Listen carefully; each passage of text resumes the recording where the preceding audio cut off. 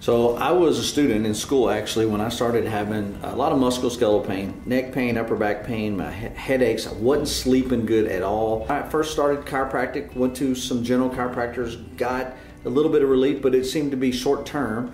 But the idea made sense to me. I actually met a guy that did this crazy upper cervical stuff where they only adjusted, one bone in the whole body. And I was like, now, when you got all these bones, why only one? And he was like, why don't you just come over and let me show you what I do. He took these x-rays that I'd never taken before, and then he put me on this funky little table, made one little easy adjustment, had me rest a few minutes and got me back up and checked me again with that same machine and said, now this is where it was before, this is where it is now, and it looks better. So that doctor calls me later on. He goes, so Ray, how'd you do after your first upper cervical adjustment? And I was like, man, I don't know I don't think I'll be back. I mean, you made me throw up all over the place, knocked me out for 12 hours. And he's like, man, that's awesome. I'm like, what do you mean that's awesome? He goes, well, think about it. You had some sort of something in your system that was bad for you, probably a virus or something. Your body woke up and front door was the closest exit. So it got rid of it, right? And then what happened?